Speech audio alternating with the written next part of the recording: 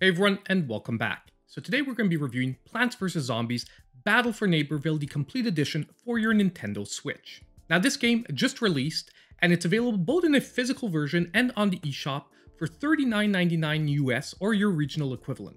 By the way, since this game does have a physical release, I'll be leaving Amazon affiliate links down below if ever you do want to pick up the game. Now don't forget that if you're watching this review and you like what you see, please hit the like button and don't forget to subscribe to the channel if you aren't already. Now this Plants vs. Zombies game has nothing to do with the origins of the series, which was a tile-based strategy game for mobile phones.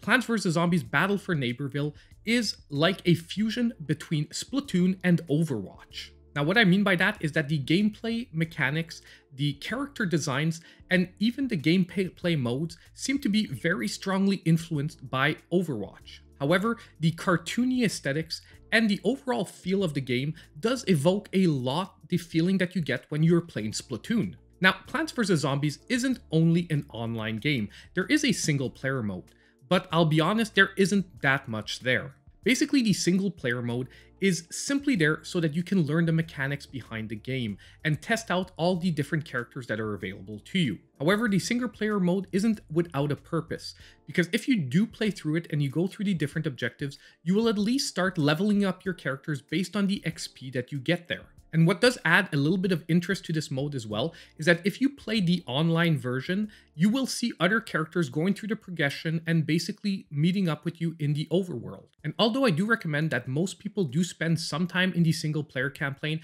just to get a feel for the game, it is totally optional and you can jump directly into the multiplayer version of the game. And the multiplayer experience is really where all this game really does come together.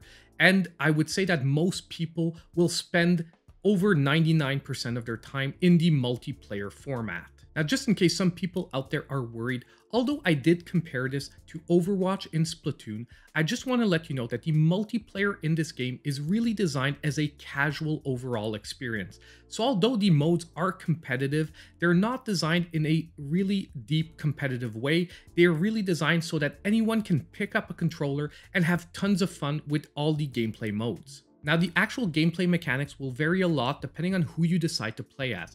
However, all the characters are divided into three overarching gameplay styles. Either you will be able to choose an offensive-focused character, a defensive-focused character, or lastly, a support class character. Now, generally, each character will be equipped with at least 3 abilities set on different refresh timers. And success in the game will depend a lot on learning each different character's gameplay style and overall the proper way to cycle and use their abilities. Now, one thing that I'm really loving about Plants vs. Zombies is that there are a ton of unlockables in the game, whether it be visual upgrades or even new characters and gameplay modes. However, it is all done through in-game currency. There are no microtransactions necessary. Also, each character is equipped with 7 ability points that you can yourself customize so that your character overall has the gameplay style that you choose. However, these different abilities are exactly the same for each character. So eventually you are probably going to get into a groove where you know which abilities you use for your offensive characters, your defensive, and your support characters, and they'll all end up pretty much going along with the same overall design. Now, this is something that ideally I would have liked to see different upgrade paths per character, but overall it's a minor gripe and an overall pretty good experience. Now, earlier I did mention that this game has an overall casual design, and although in the end I did appreciate that, there are a few bad things that it brought along with it. Now, the emote or communication system in this game is very simple. What unfortunately that brings along is that if everyone in your team doesn't know what they're supposed to be doing, it's very hard to get everyone on the same page. Also, in some matches, you'll probably eventually encounter some serious balance issues, because basically when you're dropped into a match, everyone gets to choose whichever character they want to play as. If everyone on your team decides to choose a offensive geared character, no one takes any defense or support, if you're facing a balanced team on the other side, you will most likely get steamrolled. Now, the good news is that every time you die, you can decide to respawn as a different character.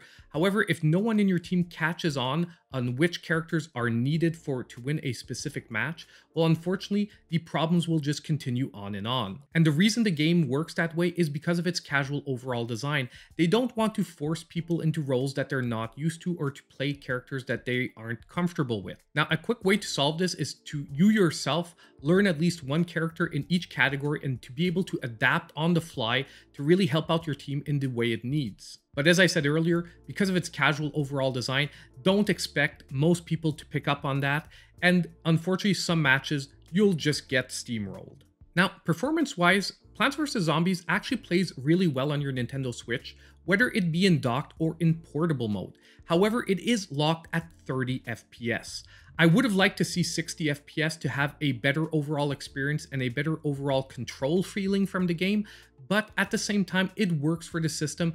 I just want to throw it out there for everyone. This is not a 60 FPS game. Now, there is one technical point that I just wanted to mention about this game that is actually quite exciting for the Nintendo Switch, and that is the fact that this is the first ever game to use the Frostbite engine on the Nintendo Switch platform. And the fact that the Frostbite engine actually runs this well on the Nintendo Switch system is overall an awesome thing because it opens the doors to a whole new plethora of games that could possibly come into the Switch in the near future. Now, the last thing I want to talk about before we actually get to the verdict on this game is the online viability of this game.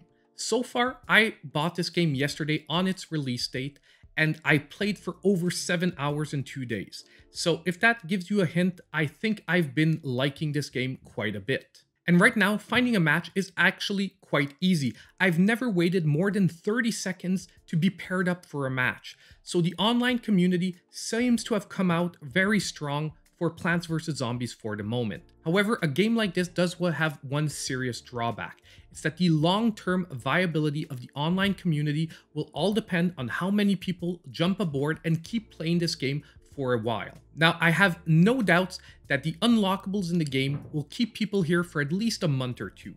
I personally am really hoping that this game stays alive for way longer than that, and that EA might throw in a little extra support with a couple of updates here and there to really keep the community going. However, this being an older game with no microtransactions, I am scared that the developers of the game are going to set it aside as a one-off for the Nintendo Switch. But if the online community, and this is sort of half a call to action, if the online community stays active on this game, we might be able to get quite a decent life cycle out of it. Now we get to the verdict of the game.